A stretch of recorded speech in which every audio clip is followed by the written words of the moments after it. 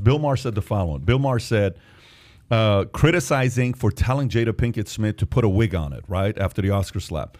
Yeah. He says, I mean, alopecia, it's not leukemia, okay? Alopecia is when your hair falls out. There are worse things. He returned to the subject later in the show, stating, if you are so lucky in life as to have that be your medical problem, just say thank God. It's not life-threatening. It's part of, for most people, 80% of men, 50% of women. It's part of aging. Mark continued, aging is, trust me, I know, it's the degeneration of the flesh. It happens to all of us.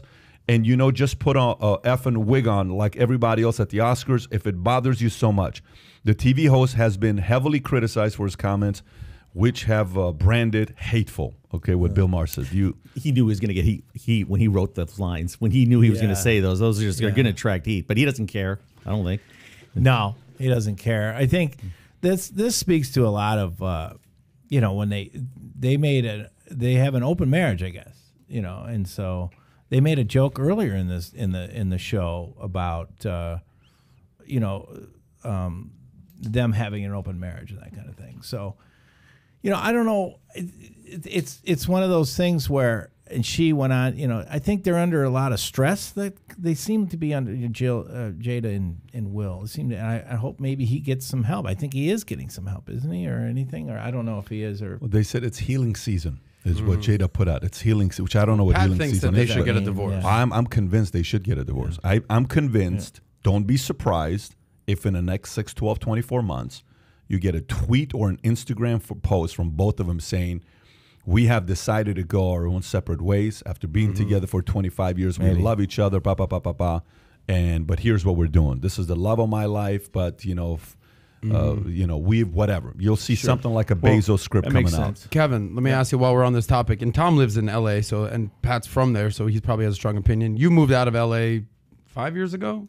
Yeah. But, I mean, you're Farley. You're a Farley. You've got inroads with Hollywood. You know all the Hollywood stars. Yeah. You know, we're talking about the Oscars, the night of the year for Hollywood. I guess what's your take on the wokeness in Hollywood? I don't want you to get canceled here, Kevin.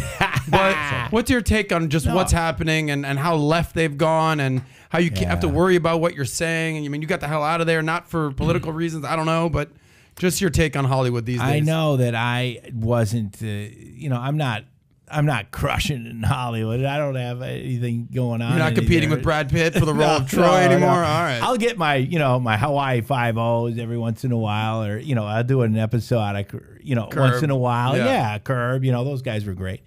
You know, but no, I'm not, you know, so I decided let's do some stand-up. I focus on my stand-up and let's, you know, I get the role whenever I can get the role. Because, it got to be weird with a lot of their politics in Hollywood. You know, it just got to be a little scary, you know, with this cancel thing going on. And it's such a, like, if you think even a little differently, you know, then you're not in the club.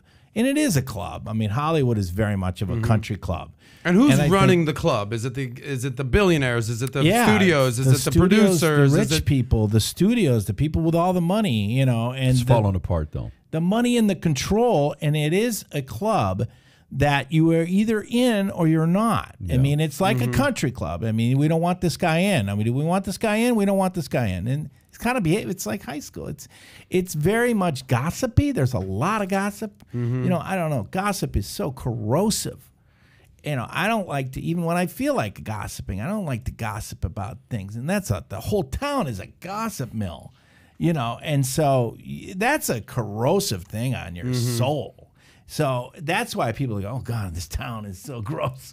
You know, because everybody's just talking about it, What's your take on that, Zenner? You live there.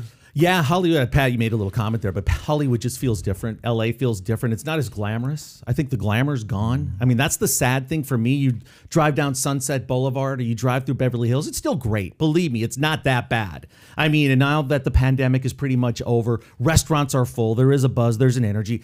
But if everybody remembers kind of that first time they go to California and how they feel, the ocean's still beautiful. There's still a lot of great places to go, but just that spirit in the air just doesn't feel as great. And to me, the glamour part of it seems like Hollywood is okay not being glamorous anymore, and I don't know why. And I miss that, and I think the rest of the world, the rest of America looks for Hollywood for that. It's a release. And they're so obsessed about bringing up all these things that people already have to deal with in their life, and they're getting bombarded with it every single way they turn. And Hollywood should be something else, a diversion, and they've gotten away from that. And it's unfortunate. Plus, the whole business is changing. Streamers are taking over. We saw that during the Oscars. Now, that's good because there's so many more places to make content. And if you've got product and if you have something you want to pitch, you've got 15 to 100 places you can take it. If you're an actor, you can stay busy. So it's still great.